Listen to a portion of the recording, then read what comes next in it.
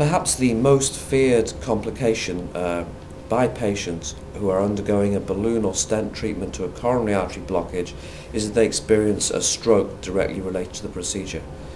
And so we looked back at the experience of the Mayo Clinic over a 15-year period. We looked at all patients who had undergone a coronary balloon or stent procedure, and we identified which patients had suffered a procedure-related stroke. And we found that about 3 or 4 in 1,000 patients suffered this complication.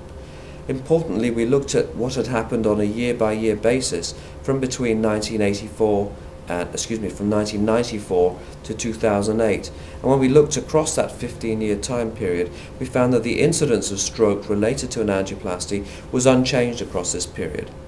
And this is perhaps somewhat surprising, given that as we've moved forward, we are now dealing with sicker patients who are older, who have higher levels of disease, more blockages in their vessels, and more complex treatment.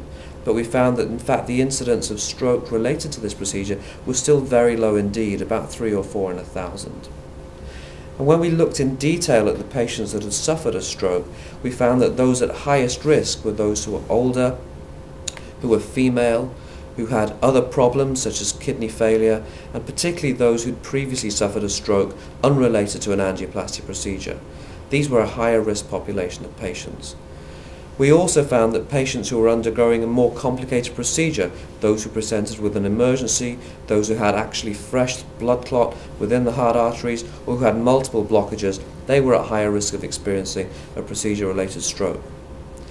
We also found that the patients who suffered a stroke had a higher complication level in hospital, particularly that of mortality, and those that did survive had a higher or had a worse outcome down the line compared with patients that did not suffer this complication. Well, of course, what we hope to strive for is no complications at all with any procedure.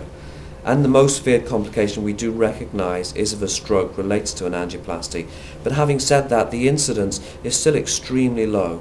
And the fact that we're dealing now with patients in their 80s and 90s who have high-level, very complicated, severe disease, the incidence of a stroke related to a complicated procedure is still very small indeed.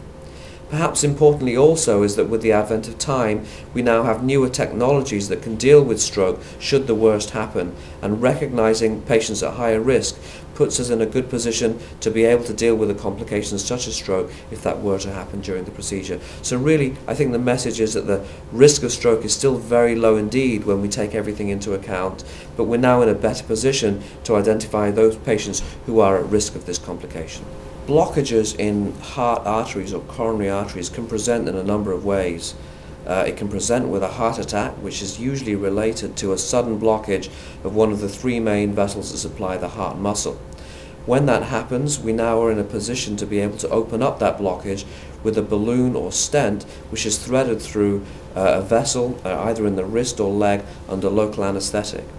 Some people don't present so dramatically with heart attacks, but present with angina, which is due to a lack of blood supply to the heart muscle because of a narrowing, not without a complete blockage in the coronary artery. We can also treat these narrowings with balloons and stents to open up the blockage and thereby improving blood flow down the artery and into the heart muscle with the goal of improving a patient's symptoms of chest pain.